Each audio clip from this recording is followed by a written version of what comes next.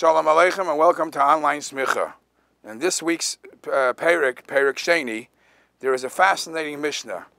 And in the details of this Mishnah, I'd like to stop and discuss two of them because they're just amazing. The general concept of the Mishnah in Perek Bey's Mishnah Vav, Mishnah Zayin, Hillel said, Hu ha'yomer. And the Mishnah lists off a bunch of things that to have too much of that thing is not necessarily good, but mar b'torah, mar b'chachma, mar b'yeshiva, mar b'chaim. However, a lot of Torah increases your wisdom, a lot of yeshiva studying increases life, etc., etc. But in the Gashmiistic things, we know that a lot of too much of it is actually a distraction. And the Mishnah starts off by saying, Hu ha'yomer, mar b'basar, mar b'rima. A person that is so indulged in his food and he physically grows to be a big size, that's just going to be harmful for him, Rahman al-Islam, after 120. And if you look into Mefarshim, there's actually a discussion, the Tosfos Yontif and other Mefarshim. I mean, what are you talking about after 120? After 120, when the Rahman al-Islam, when the mess is buried, who feels anything? So there's a discussion if it's a spiritual feeling or literally a physical feeling.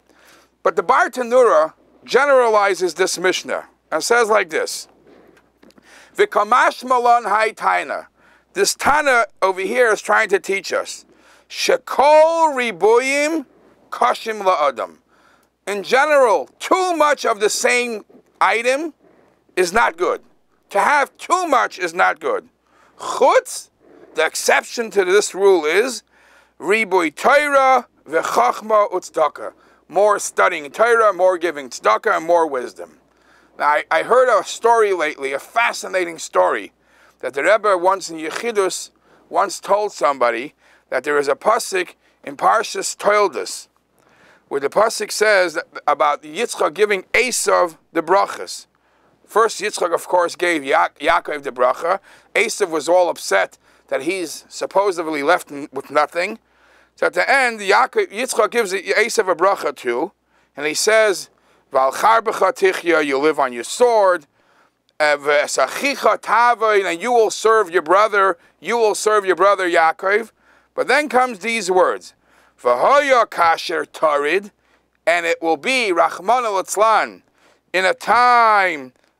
When as Rashi says, when the Yidden will fall and they will not fulfill Torah mitzvahs, ufarakta uloi me'al tzavarecha, you will have some release from the yoke, that the responsibilities that you're supposed to serve the Yidden. At that time, Rahman al-Islam, when the Yidden are not doing well, that responsibility will be released from you. You won't have to do so. So the Rebbe once spoke to somebody and said, we know that there are taryag mitzvahs. Taryag mitzvahs is 613. V'hoya kasher tarid. Tarid is tafresh yud dalid, 614. And there's a tremendous lesson. Sometimes if you hear somebody that perhaps is even adding, he's not only doing 613, he's going to say, I'm going to be frum, and I'm going to make it into 614. You should know to add a mitzvah in the Torah, ufarakta uloim alecha. That Rahman al-Islam is a tremendous disaster. So what we do is we keep the Torah, the 613 mitzvahs, and those 613 mitzvahs we increase in learning and in depth, as I will soon explain. So the Mishnah goes on further and speaks about not to be too involved in the chasim, in nashim. But then the Mishnah says, marbe Torah, marbe chayim. Simply translated means the more study of Torah, the more life you increase. Well, I saw a shaila yesterday from a Chassidish Rebbe that says, I don't get this statement, marbe Torah, marbe chayim.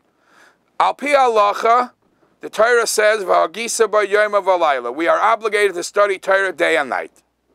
So as long as there is a time in the day that I'm free, I am obligated to study Torah.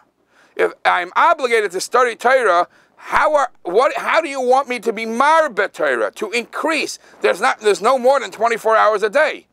I can't add more time into the day. So what does the Mishnah mean? What is the Tana telling me? Marbe Torah. And one of the Chassidish Rebbes explained so beautifully. It doesn't mean to add more times in the hours to the day. It doesn't even mean to learn it better, to learn it more in depth. It actually means you could learn. You're learning by yourself. Marbe Torah means add more people, get more people involved in learning Torah. Oh, by doing that, Marbe Chaim, Marbe Yeshiva, Marbe Chachma, you're getting more and more people involved in spreading Torah, spreading Yiddishkeit. That is the best thing for the security of the world.